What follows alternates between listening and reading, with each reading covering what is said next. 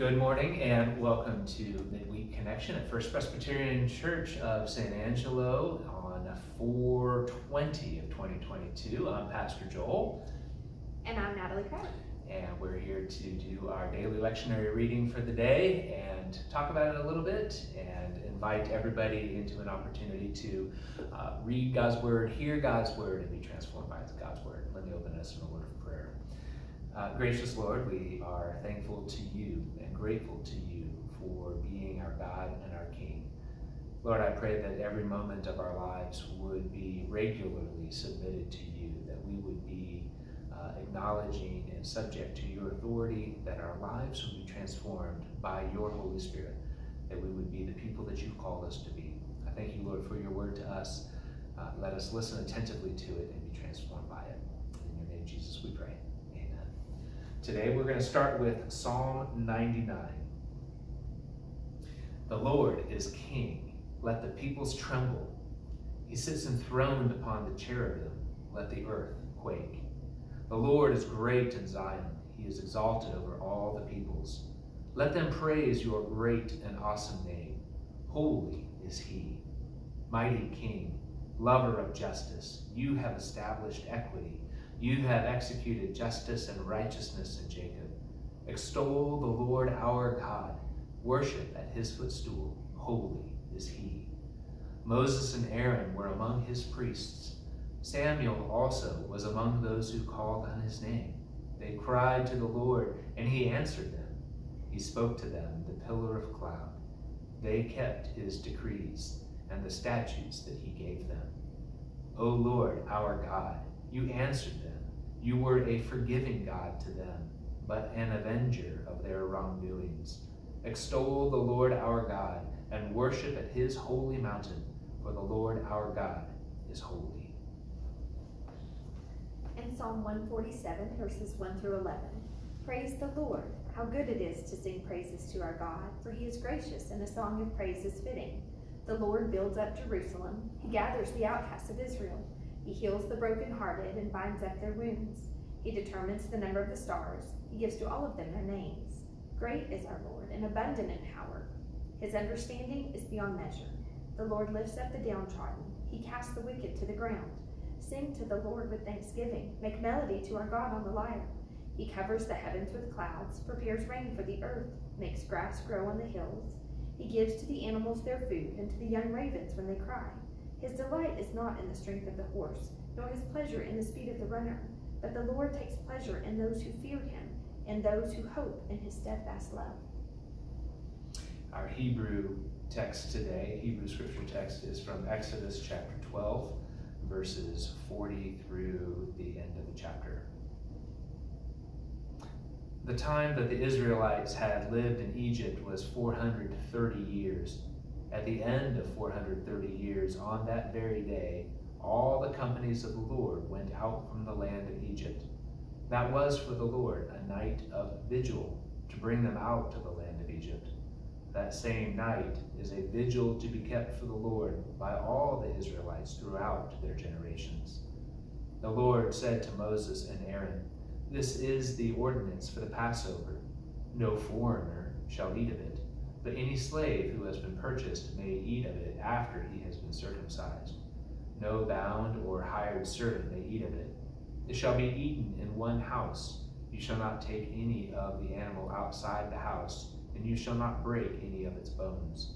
The whole congregation of Israel shall celebrate it.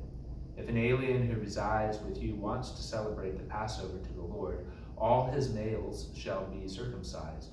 Then he may draw near to celebrate it.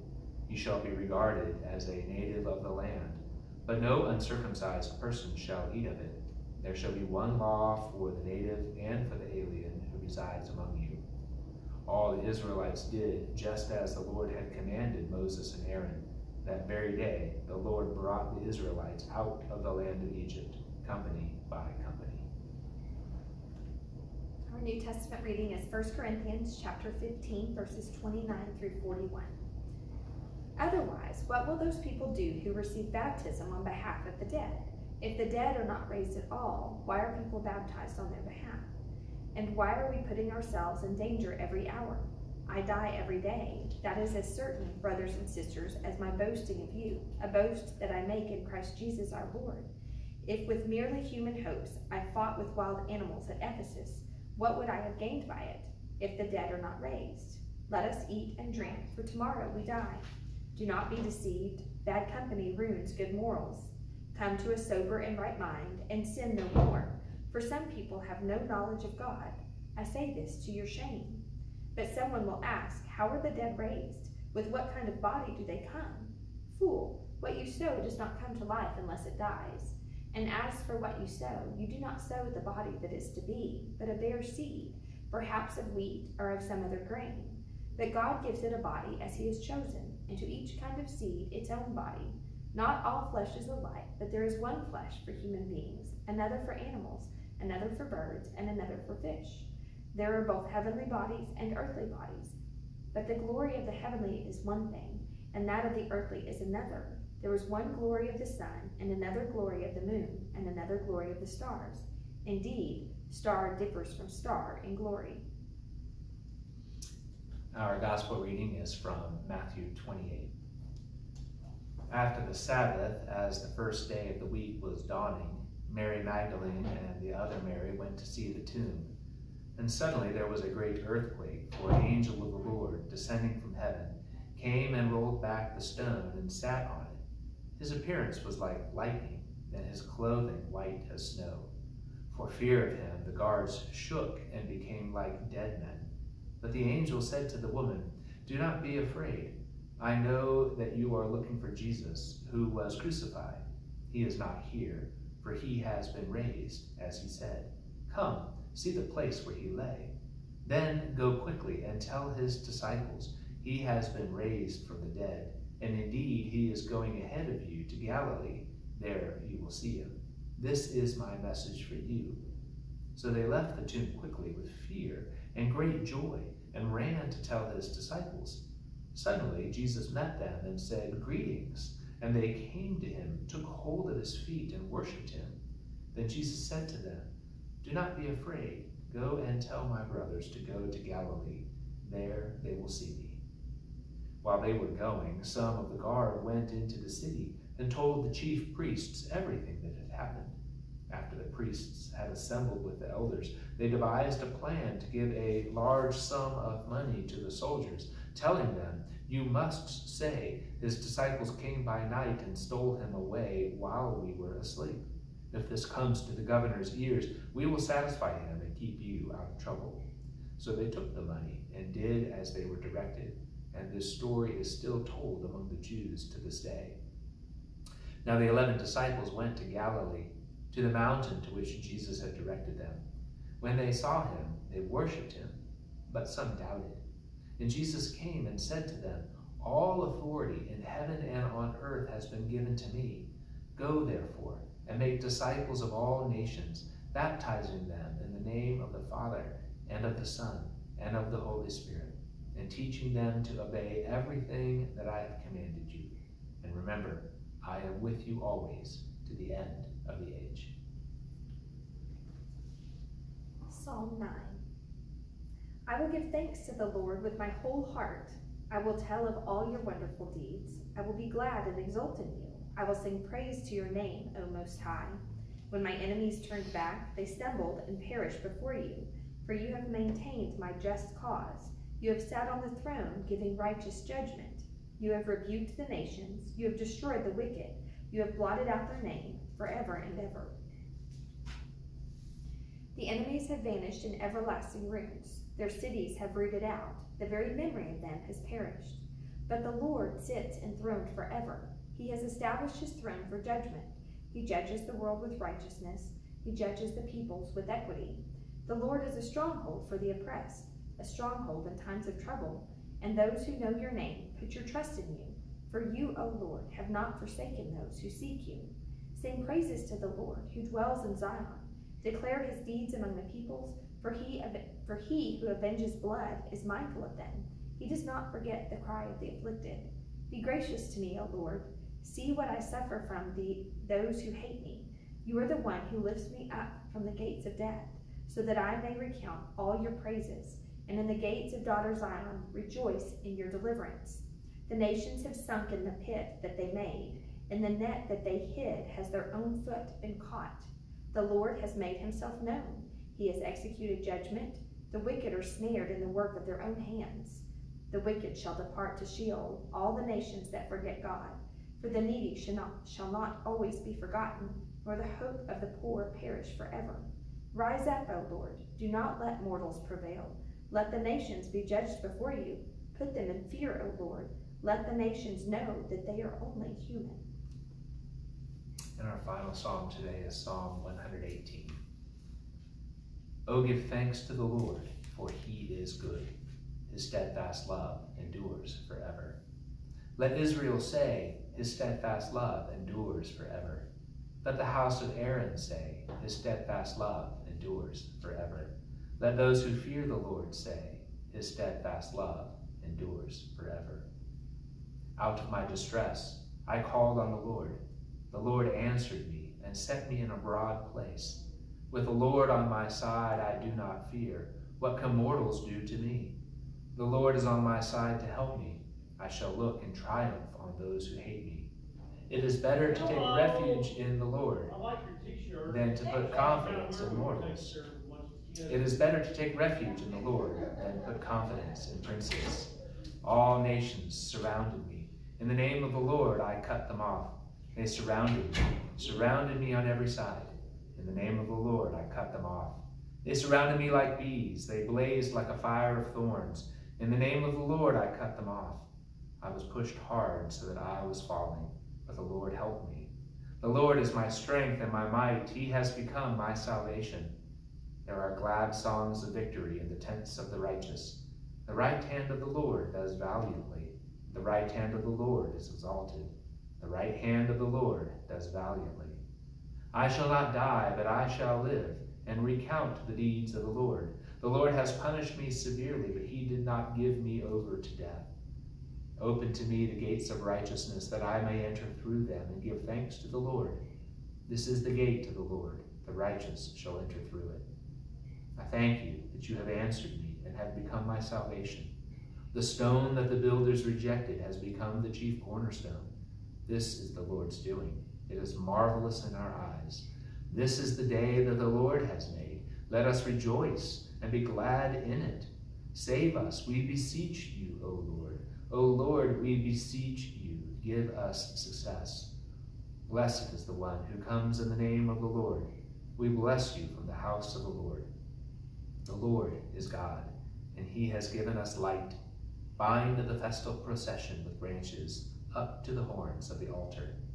You are my God, and I will give thanks to you. You are my God, I will extol you. Oh, give thanks to the Lord, for he is good, for his steadfast love endures forever. These are the words of the Lord. Thanks be to God. One of the, before we even start, one of the funny things about filming at church, and just that there's a lot of things going on here at church, so if you heard some conversation out in the hallway, that's just kind of what happens sometimes. We've got a lot of things going on here, and we're excited about that.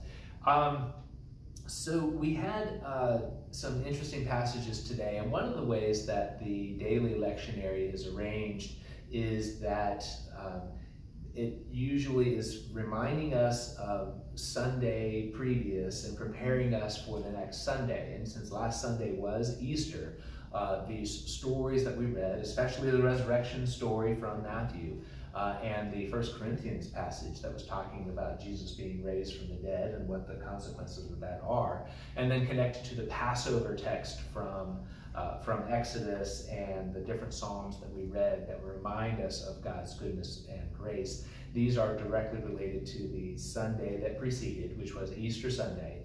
And then as we come up during our liturgical calendar, we are in what is going to be, this is the Easter season. So our decorations in church are still going to be white. I believe it's for the next 6 weeks, I think it is. But we have the second Sunday of Easter coming up. So just as in our liturgical calendar, prior to Christmas, we have Advent, and then you get into the Christmas season, and that actually lasts for a few Sundays. Now we just came through Lent, and now we're in the Easter season. So a lot of the things that we're talking about and reading about are going to be directly related to the resurrection and the importance of that. And so just knowing that to be the case, how these texts connect with each other, I think it's good for us to remember. This is one of the reasons why I think following the lectionary is important for us, is because it shows the continuity of Scripture. It shows how God, from the very beginning to the very end, has always been about redeeming his people. He created us, he called us into relationship, he made us to be in relationship with him, but then because of our sin, there became a consequence to that, a separation from God, physical death, spiritual death. How was that going to be solved? And ultimately we know that it was solved, that the plan and purpose of redemption was accomplished through Jesus Christ, through his death on the cross, through his resurrection from the grave, and then what that means for us as Christians. So jumping back even to the Exodus passage, where we are reminded about the directions for Passover, that last week when we were reading, it was the beginning of the plagues that God was putting against the Egyptians, and the reminder of a couple things. That one, God wants his people to be free, in the Egypt sense, free from slavery, in the Jesus sense, free from sin, free from oppression. We also see with the Egyptian plagues, those judgments against unrighteous behavior, that God takes things very seriously, that sin is serious and causes consequences that are severe as well. We see that in Exodus. We see that again in the Passion narratives, the crucifixion of Christ and the struggles and the sufferings that he faced. So the reminder, even with the Exodus passage related to Jesus' resurrection, but we know that the Maundy Thursday was the celebration of the Passover feast. And everything that Jesus was doing with his disciples there was a reminder of the freedom that God was bringing to people who are oppressed. And I was just struck by, especially in this Exodus passage, talking about how no foreigner was to eat from it, and no slave, unless they were to be accepting those rules onto themselves. And I thought that was interesting, that no slave was to eat of the Passover, because the Passover was specifically designed as freedom from slavery. And so I wonder, thinking about how that relates to Christ, and because he did rise from the dead, how we are called to be people that live with true spiritual freedom, that we have been set free. And so Paul in Corinthians is reminding us then of how we should live in obedience to God and in thanks to God, and how even we have been transformed from a sinful state to a free state, just as a seed would be planted as a seed and then grow into a crop. We are different. We're called to be different people. And the longer we remain in church, the longer we are submitted to God's authority, the more different we are, and therefore, really honestly, the more different we should act.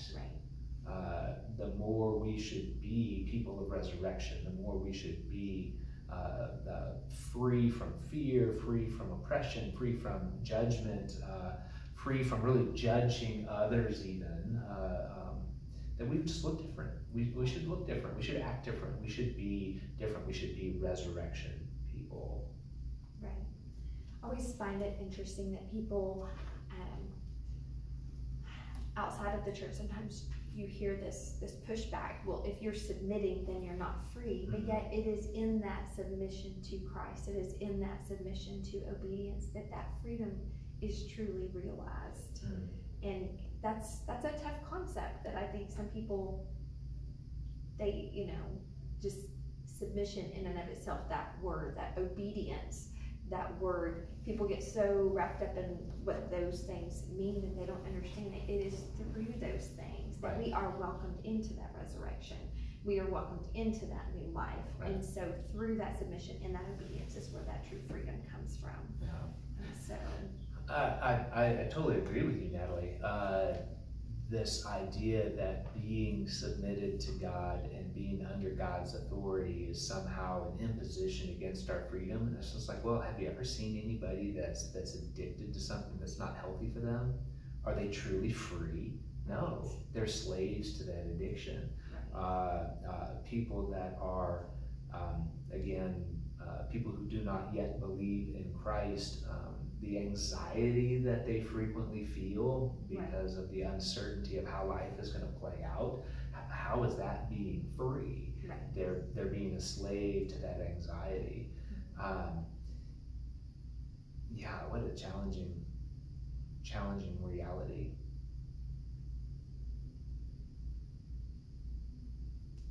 So the different Psalms that we read, even Psalm 9 is one of my favorite Psalms, and just that idea within it of, and again, when you read the lectionary text, we get a lot of repetition of these Psalms, and so Psalm 9 is one of those things, talking about how giving thanks and telling of God's wonderful deeds, and then even just that reminder of the difficulties and the oppression that still are out there, but the Lord is working on our behalf, and the graciousness that he offers, lifting us up from the gates of death, recounting praises, rejoicing in deliverance. It's a great reminder of God's power in that. And then Psalm 118 as well. It's a lengthy psalm, but that whole refrain of the steadfast love endures forever. His steadfast love endures forever. Just remembering that how God revealed himself to us in the Hebrew text is very, very consistent with what we see in Jesus. In fact, the Hebrew texts are necessary, are essential for really truly understanding more of Jesus' character. And the other thing that was, and I know we mentioned a little bit on Sunday morning during our Easter service, how the Gospels go through, a lot of them include a birth narrative that's pretty extensive, and then go through the life of Jesus, and suddenly there's this monumental event of the crucifixion and the resurrection, and it seems like things kind of wrap up really quickly. Right. Like, wait, I kind of want to hear the rest of the story. Right. Wait, what happened next? Matthew 28 is a very, in a way, kind of a truncated end of Jesus' earthly ministry. It's this, the women show up at the tomb, and the angel reveals himself and says, hey, there's the empty tomb, and go tell the disciples, and Jesus is doing this, and suddenly Jesus is there and says, hey, all authority, go make disciples, and then boom, end. You're like, right. Why don't we get a little bit more? Right. But I think other than Luke, who wrote a follow-up book, The Acts of the Apostles, but other than Luke having that follow-up book, I think the other gospel writers intentionally end it that way, because it forces us as believers to ask the question, how will I respond to this message? Am I going to actually live a life in obedience to Christ's final command, or am I just going to dismiss it? It was just, it was the disciples who stole the body, and we just paid them off, and we made it all go away. Right. Or is it real? One of the things that I find interesting when you go and you look at that Exodus passage, and when God tells them how to celebrate the Passover, he gives all of these stipulations. It's all very specific. It's you do this, and then you do this, and you do this, and these may not. And it's all, and you look at that all throughout the Old Testament, that the scripture is so precise in exactly how things are to be carried out. I mean, the sacrifices, the tabernacle, and going into the priests and how they were to do. I mean, everything is so detailed, the building instructions. And then you get to this Matthew passage, and it says, all authority has been given to me, and now I am telling you, go make disciples. But he doesn't tell us how. But I think part of that, in my own mind, I think part of that is because that comes into the faith and the obedience and allowing then the Spirit, which of course we didn't read that today, but Jesus tells you, I'm leaving you, but I'm sending one that will be your advocate. And so he sends the Spirit. And so that trust and that obedience and that submission, all of that, as we allow that Spirit to be present in us and to be transformed, we don't need it all spelled out because we love. It's so much more simple than all of these steps. On one hand, it's simple, but it's not, because it is hard. Sometimes people make it hard to love them. Right. But it's not this whole, it's not about us. It's not about what we can do in order to accomplish these things. We go out and we love and we make disciples, and it's very open-ended, but I think that that's where we have to lean into Christ in order to carry out that Great Commission. I think that's a great insight, Natalie. Thank you with that. I think as Paul in 1 Corinthians is describing, hey, you look different now. You know, you are, we are being transformed into the new creation that God has made us to be. And so I wonder, even with that freedom, then, how does this get accomplished? You've been set free. Now, how are you going to do it? What an interesting way to look at that. I really appreciate that.